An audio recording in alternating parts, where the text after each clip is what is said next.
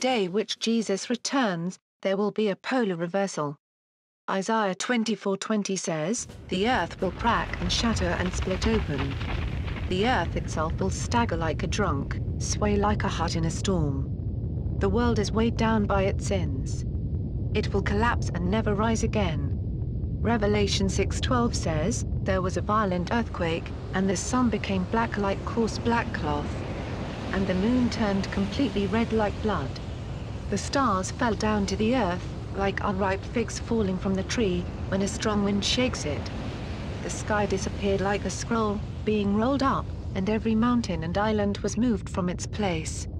The polar flip will make the stars race across the sky.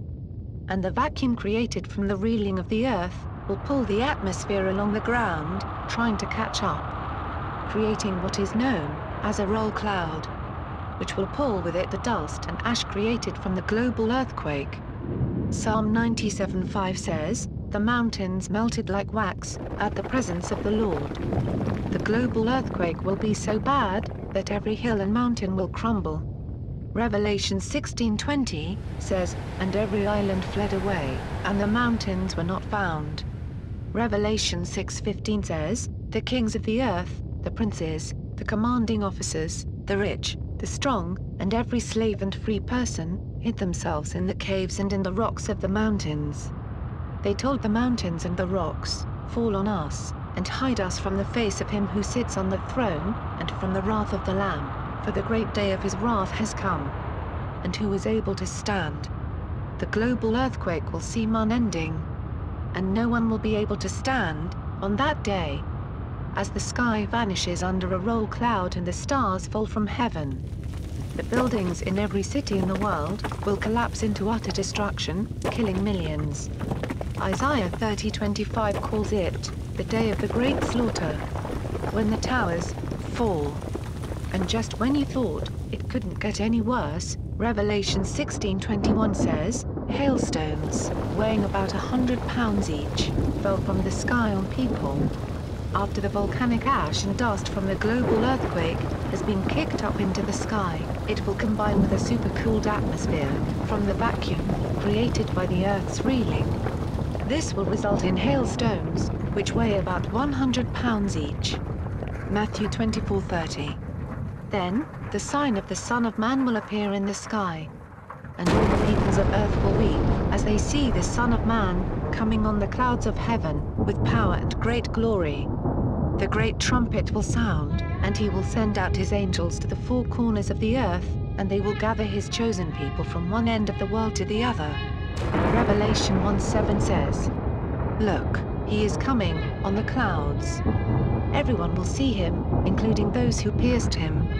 All peoples on earth will mourn over him." The Bible says everyone on earth will see him. Because at that time, the earth will be reeling from the polar reversal, allowing every place on earth to see the coming of Jesus Christ. 1 Thessalonians 4:16 says, "There will be the shout of command, the archangel's voice, the sound of God's trumpet. And the Lord himself will come down from heaven. Those who have died believing in Christ will rise to life first. Then we, who are living, at that time, will be gathered up along with them, in the clouds, to meet the Lord in the air. And so we will always be with the Lord." This is what is known as the rapture. It will occur when the global earthquake begins. And the Christians will be saved from this terrible wrath of God, poured out upon mankind. All those believers, who have turned to Christ, during the tribulation and are still alive, will be gathered together, with the resurrected Christians. And will be collected by God's angels, from the four corners of the earth, and brought together to meet the Lord in the air. 1 Corinthians 15:51 says, that when the resurrection happens, Jesus will transform his people, mortals into immortals. And God's army of angels will gather his Christians, bringing them to Jerusalem, where they will appear from heaven with the Lord, to defend Israel. Revelation 19:11 says, "And I saw heaven opened, and behold a white horse, and he that sat upon him was called Faithful and True, and in righteousness he does judge and make war." Zechariah 14:4 says, "He will take his stand on the Mount of Olives east of Jerusalem, and the mountain will split in half, forming a wide valley that runs from east to west. From here, Jesus will go out to wage war against the Antichrist and his army, and the many Arab nations, coming against Jerusalem and Israel. Joel 3:16 The Lord roars from Mount Zion. His voice thunders from Jerusalem. Earth and sky tremble. But he will defend his people. Revelation 19:14, and the armies which were in heaven followed him upon white horses, clothed in fine linen, white and clean. Joel 2:4, they look like horses. They run like war horses. As they leap on the tops of the mountains, they rattle like chariots. They crackle like dry grass on fire. They are lined up like a great army, ready for battle. As they approach, everyone is terrified. Every face turns pale. They attack like warriors. They climb the walls like soldiers. They all keep marching straight ahead and do not change direction or get in each other's way. They swarm through defenses, and nothing can stop them. They rush against the city. They run over the walls.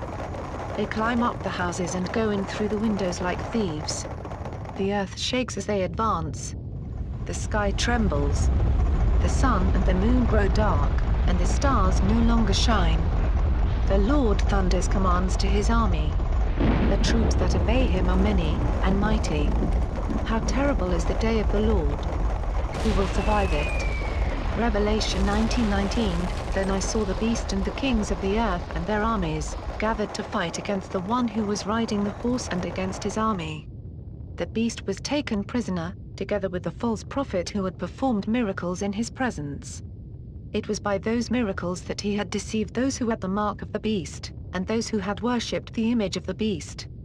The beast and the false prophet were both thrown alive into the lake of fire, that burns with sulfur. This burning place is likely the valley which Jesus creates by splitting the Mount of Olives.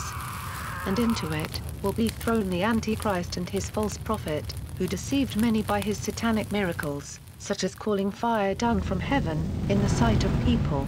It will be by these miracles, which people will be deceived into taking the mark of the Antichrist, on their forehead or right hand, and worshipping the Antichrist and his image. Jesus will go out to wage war against the Arab armies, gathering against Jerusalem and Israel. It will be in the valley of Megiddo, where this much-published Battle of Armageddon will take place, between Jesus Christ and the 10 Arab kings and their armies, which they have assembled together, and are advancing toward Israel to destroy the last remnant of the Jewish people. Revelation 19:12 describes Jesus saying, his eyes were like a flame of fire. Revelation 19:15 says, out of his mouth came a sharp sword, with which he will defeat the nations. He will rule over them with a rod of iron. The sword from his mouth will utterly destroy these Arab armies by a burning fire. Ezekiel 39:6 says, I will start a fire in the land of Magog and along all the sea coasts where people live undisturbed, and everyone will know that I am the Lord. I will make sure that my people Israel know my holy name, and I will not let my name be disgraced anymore. Then the nations will know that I, the Lord, am the holy God of Israel. Revelation 20:1. Then I saw an angel coming down from heaven, holding in his hand the key of the abyss, and a heavy chain. He seized the dragon, that ancient serpent, that is, the devil, or Satan, and chained him up for 1,000 years. The angel threw him into the abyss, locked it, and sealed it, so that he could not deceive the nations anymore, until the 1,000 years were over. After that he must be set loose for a little while.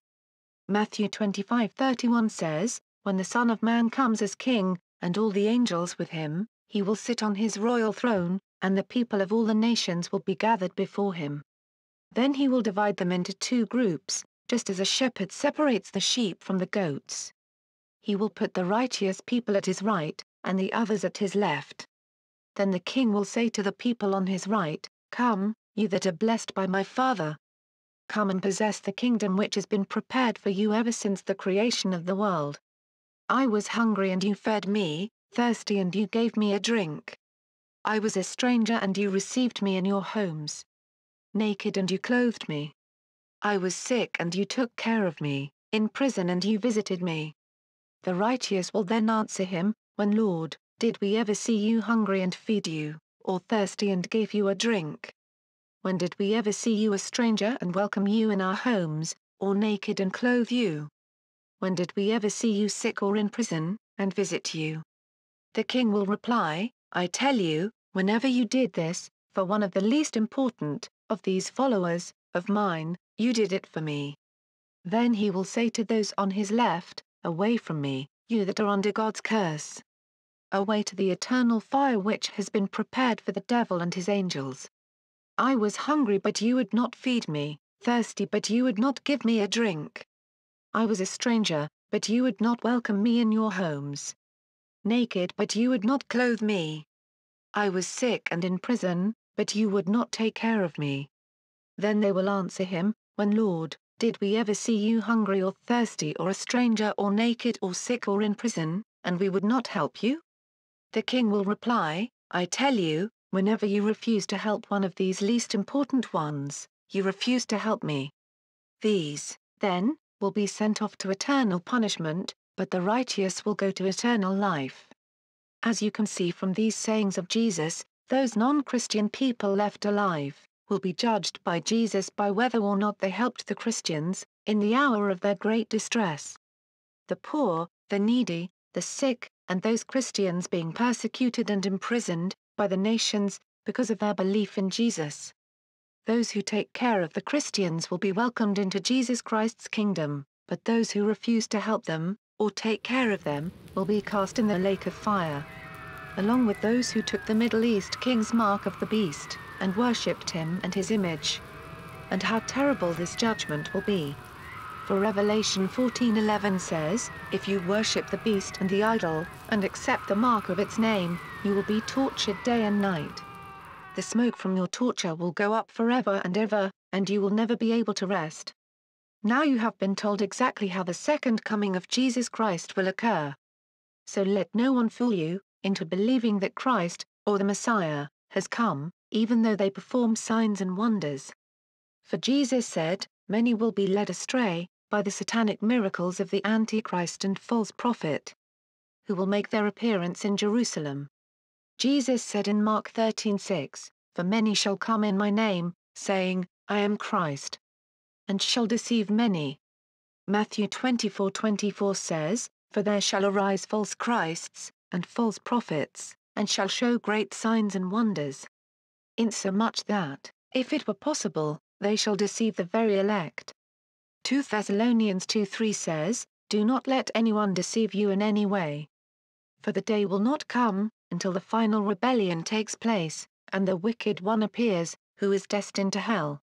He will oppose every so-called God or object of worship, and will put himself above them all. He will even go in and sit down in God's temple and claim to be God." Those in Jerusalem, the Middle East and the world will be deceived by this man, who will sit in God's temple in Jerusalem and claim to be God. And the false prophet, whom biblical scholars believe will impersonate Jesus Christ himself, will try and deceive all by his satanic miracles, telling the world that the Bible is a lie, and all must submit to Islam and the Mahdi. And there will be a great apostasy, and many who thought they were Christians will believe this false prophet. So let no one deceive you, claiming to be Christ or God. For Jesus will only return on the day the earth's poles reverse, and a global earthquake reels the earth, turning it upside down, and leaving every city in the world in utter ruin and destruction. Now it's time for you to make your decision. Whether to accept Jesus Christ as your personal Savior, or reject him. The Bible tells us that those who reject the great love of God that he showed on the cross will find themselves thrown into the lake of fire for eternity. And how terrible this judgment will be. Dear friends, it is the truth. Those who reject God's Son reject the eternal life, which is freely given to all who accept Christ. God has given us free will, he will not force you to love him. But he has shown us how much he loved us. For even in our sin, he took our punishment on the cross, so that we might not be found guilty of breaking God's law on the day of judgment. Dear friends, what greater love could God have shown than to take our penalty and suffer for our sins? Those who reject Christ have rejected the one who suffered pain, beyond description, out of his great love for us. How terrible it will be for those who have rejected such love. And God did not make eternal life something you had to buy, but he made it a free gift to all those who believe. John 3:16. For God so loved the world, that he gave his only begotten Son, that whoever believes in him